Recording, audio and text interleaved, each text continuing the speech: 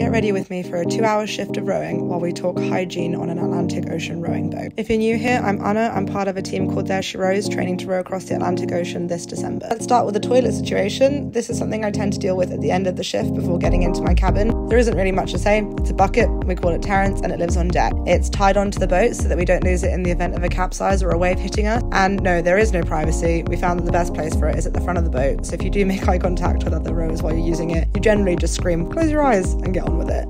But yeah, you bucket and chuck it, and we have a little grab bag that hangs on the guidelines, it has our hand sanitizer and such in it, and we disinfect the bucket and have a brush for it. So, you know, that's kind of it.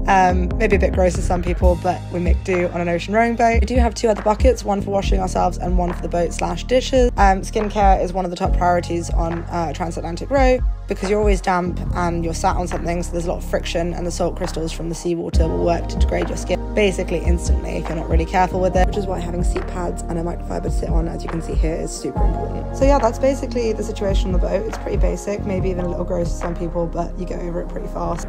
So yeah, have any more questions about life on a 9.6 meter rowing boat with 4 other people living on board and rowing non-stop across an ocean? Drop them in the comments and I'll do my best to answer them.